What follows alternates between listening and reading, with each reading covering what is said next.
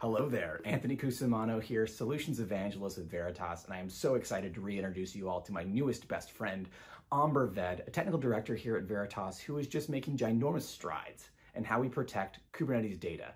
Now today, he's going to be showing us exactly how we can automate the protection of a Kubernetes namespace from within NetBackup 9.1. Automation is pretty important, as you all know. I myself have automated it so that I can yell at my phone to unlock my front door, but I think protecting Kubernetes data might be just a little bit more important. So without further ado, Amber, why don't you show us something awesome? In this video, we are going to talk about how to apply protection to a Kubernetes namespace using NetBackup.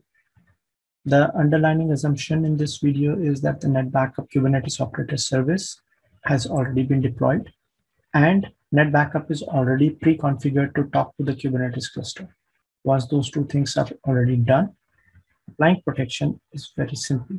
I will log in as a root user, but you could log in as a Kubernetes administrator. Once you log in, you could go to workloads and find Kubernetes tab. If you click on Kubernetes tab, and if everything was already pre-configured, you should see multiple namespaces depending upon your cluster. As you could see, the cluster is already pre-configured and discovery status is already marked in grid. We are going to apply protection to a namespace called MySQL. Before we apply and do a little bit more details about applying protection, let's go to the Kubernetes cluster and make some necessary changes to the MySQL application that is running. I'm going to log on to the kubectl using kubectl to the cluster. Go into the namespace for the application called MySQL and validate that MySQL was already running. And if it is running, then I'm going to do the following 3 or 4 items. I'm going to create a new database within the MySQL instance that is running. Create a table within that. Insert some data into that table and verify that the data is already inserted. Once this thing is done, then we can go to NetBackup and try and apply protection.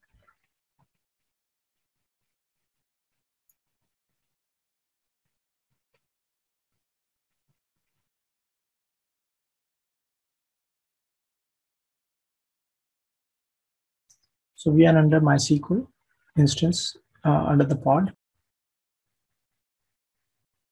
Just look at all the databases.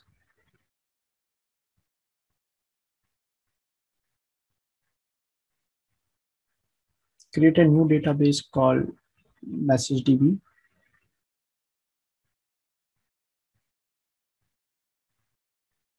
Within that database, let's create a new table, same called messages. And under this database, let's insert some data. And finally,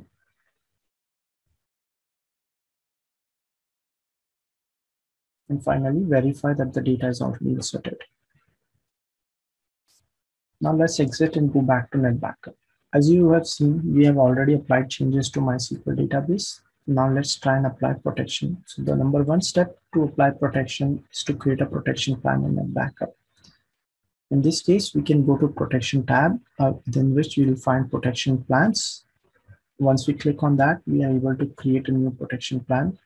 I will name it as Kubernetes or KTS EP protection plan. Select the workload as Kubernetes. Click next. We can add a schedule if you want this protection plan to have a specific schedule. So I'll randomly choose something for now, but you could make this fit your organizational requirements.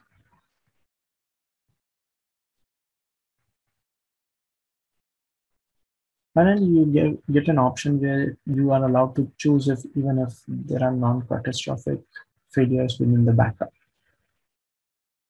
Once you've selected everything, the new protection plan is ready to be used. Let's go back to the Kubernetes tab under workloads. Find our targeted namespace, in this case MySQL, and let's do a backup now. That essentially allows us to do instantaneous backup of this namespace. I'll choose the protection plan that she has recently created and trigger the manual backup. Once the backup is created, you could basically monitor the progress of your backup job by going to the respective job and looking at the details tab.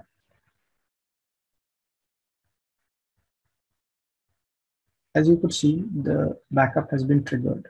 Now let's wait for the job to complete for a few minutes. As you can see, the backup job has been marked completed successful. You can look at various details about the jobs and what got backed up within the details tab. In the end, you should be able to see the protection on the recovery point available for this namespace. Thank you, Amber, for showing us just how simple it is to protect and recover Kubernetes data directly from NetBackup 9.1. Now, NetBackup is incredibly flexible. If you are a Kubernetes admin, a site reliability engineer, or some kind of DevSecOps-minded person, we also have role-based access controls that allow you to have self-service protection and recovery of the assets that matter to you most. And also we have a robust set of APIs that you can leverage to integrate into your existing automation tools to create your own data protection workflows. Again, my name is Anthony Cusimano, and I thank you all for watching today. Here's hoping your data is protected, secure, and recoverable.